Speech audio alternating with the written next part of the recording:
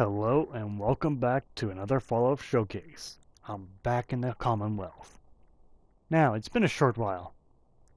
More or less a month. Anyway, all of you probably play the Far Harbor DLC right now, and it's wonderful. Aside from the frame rate for consoles. But with it came a lot of new weapons. Now, I'll do my best to cover these as fast as possible. So to play the game, and so that's other things on my schedule on my plate, so I'll get them out as fast as I can. But anyway, first up, the Radium rifle. Now, I'm not going to even try to think how this shoots radiation at opponents while shooting bullets. Maybe depleted uranium rounds? Maybe? It's unlikely.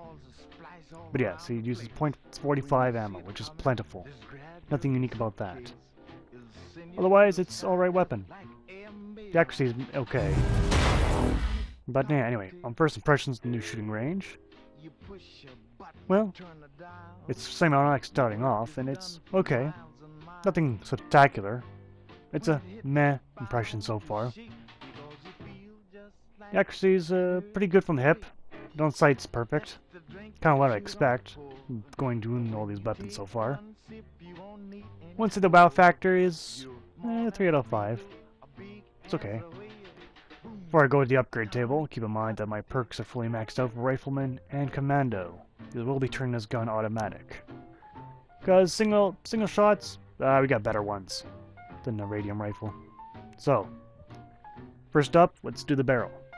Now you got the standard barrel or a long barrel. This ain't any longer. You just slap some wire. What? What? Is this focusing the radiation damage? How does this thing shoot radiation? I don't know. Whatever, it's a long barrel, adds more range. And very little weight, so I guess I'll slap it on. Jeez, I don't understand some of these things. Anyway, stock. Well, I'll be going full auto with this thing, so I'll take the recoil compensating stock. It's probably the best of every pretty much selection I could make there. We'll go with a large quick eject mag. Yeah, so I'll be going full automatic, and I'll be rolling a lot. Sights, I don't like using scopes. Never did in Fallout.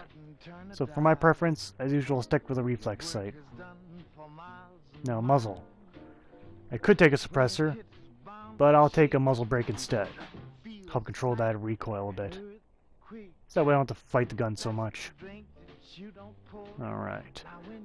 Next up, let's go to receiver. Now, to be honest, all you can do is just switch between automatic or semi-automatic. So of course, I'll take the automatic version. That's I figure is the best. Get a nice good fire rate in there. Now, let's see. Oh, what? Whoa! I'm not even hitting the target. The hell? Whoa, that's some bad hip fire accuracy. Down the scope, it's alright. Does just fine. Man, maybe it's just the range of the target. Try going a little bit farther away. Oh man, only 20% of my shots are hitting. That is bad hip fire accuracy.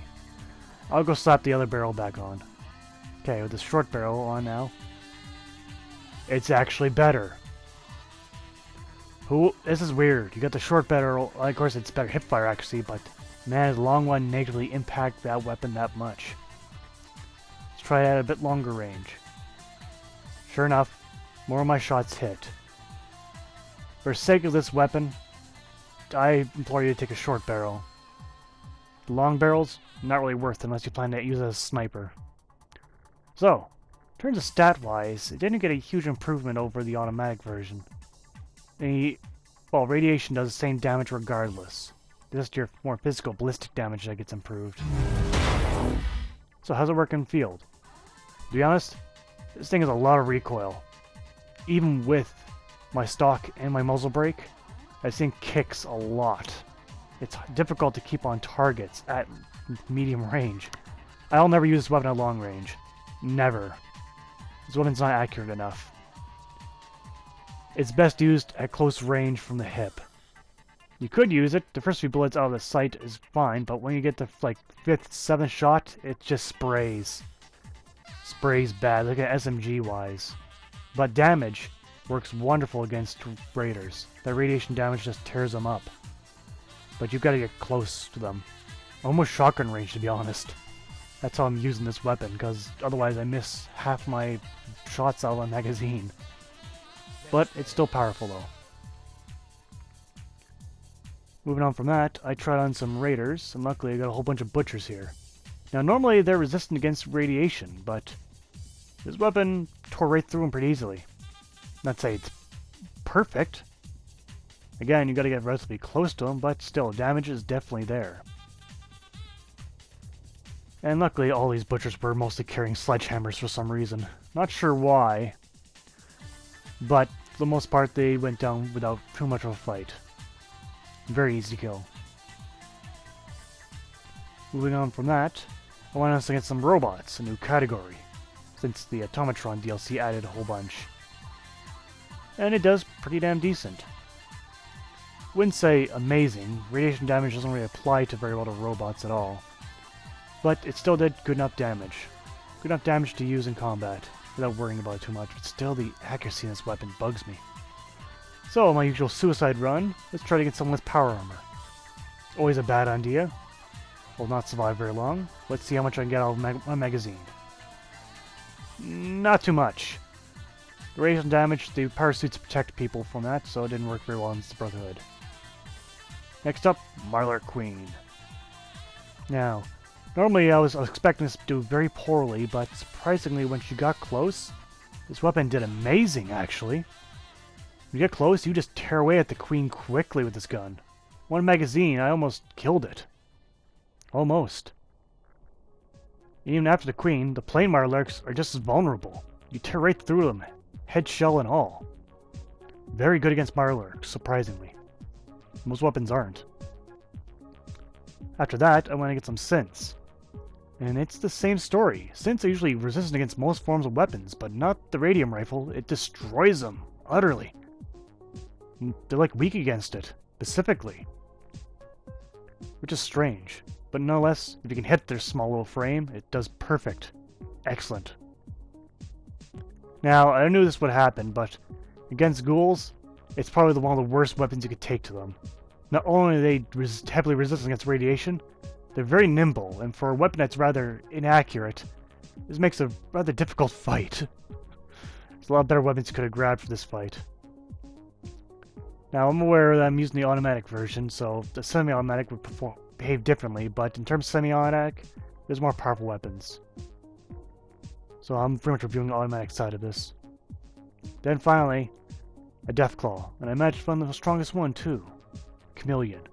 Now it was doing mediocre damage at long range, as I expected, but when he got close, it did okay damage. I'm not going to say perfect, I'm not going to say excellent, I'm not going to say bad or horrible. It did okay. Not the best weapon, not the worst weapon either, and not to mention I got some company along with the ride. Now, as a follow-up against Rad Scorpions, it does alright. Not superb, but against a large group, I'll not use this weapon. I'd much rather use an explosive shotgun, or even a plain shotgun for that matter. It does the job a lot quicker and a lot neater, without having to load 20 times. Alright, on to some pro. On the pro side, you got a weapon that's relatively easy to get. You can get off most enemies in Far Harbor, and probably will start appearing in stores along the playing game. Also, the ammunition is fairly cheap. The .45 round is everywhere off all the raiders. It is unusually effective against Marlarks and Synths, specifically those two.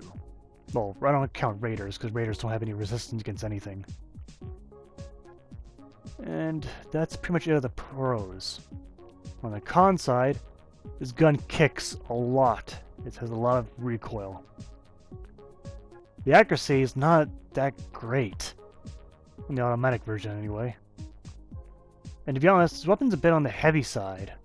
At nearly 20 points for an automatic gun. And also, the long barrel doesn't seem to be very good at all unless you're using it as a sniper. And if you are using it as a sniper, grab something else. The radiation damage doesn't do that much of a boost to damage on enemies. But overall, that's pros and cons of the weapon. So, new Radium rifle and a new DLC on the new frontier. Is it an awesome weapon? No. Is it a bad weapon? No. It's an okay weapon. It's okay. The accuracy's not great. The damage is there at least. And it does radiation damage, so I guess it works against certain ones, and Marlocks and Synths don't stand a chance. So if you're going to go attack the Institute there, you might want to grab a Radium rifle. It might do you some good. But no matter. I thank you for watching this showcase, and I'll see you next time. Take care out there.